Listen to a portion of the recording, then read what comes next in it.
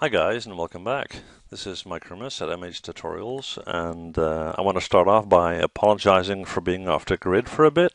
I've been enjoying the sun and enjoying my vacation, but I'm back and I'm going to start off with a whole new series of my tutorials. Now, today I want to address a question that I got regarding the lattice tool. I want to explain what it is, what you can use it for, and what the general purpose is of the tool. Okay, so in order to demonstrate that, I need to create an object, any object. So I'm going to go to my polygons menu. I'm just going to create a simple sphere, something like that, and just hit W and pull it up a bit. Okay, hit 5 for shaded mode. Okay, so if I normally wanted to manipulate or model this sphere, I have a couple of ways of doing that. I can right-click on the object, go to face mode, select the face, pull on that. I can right-click and select an edge, pull on that. I can right-click and go to a vertex, select a vertex, and do that.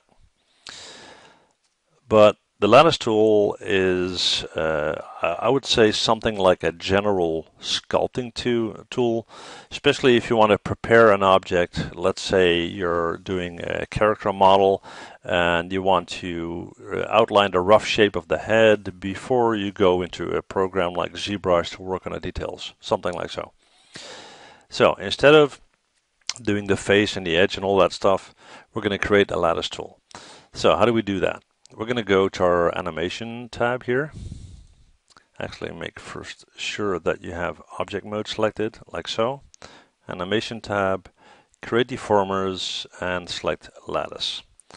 So now this box is created around my sphere. The box is not an object, it's a tool. Remember that, that's important.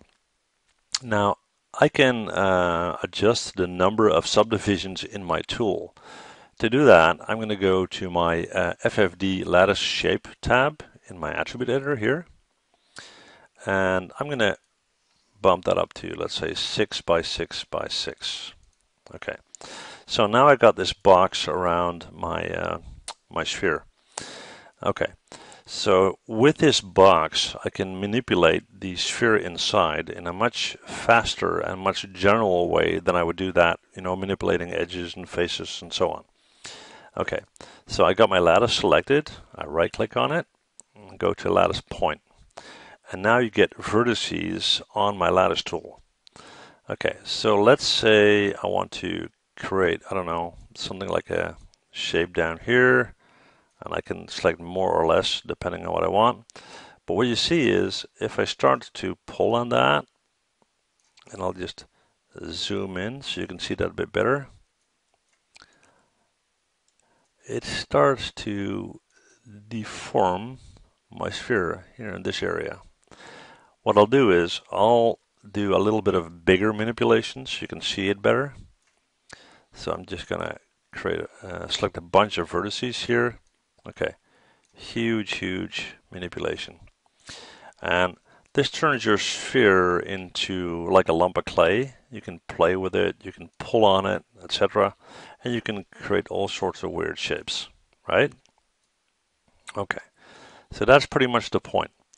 Now, there's something neat about the lattice tool. Let's say I select my object inside, right, instead of the lattice tool, and I hit W and I start to move it out.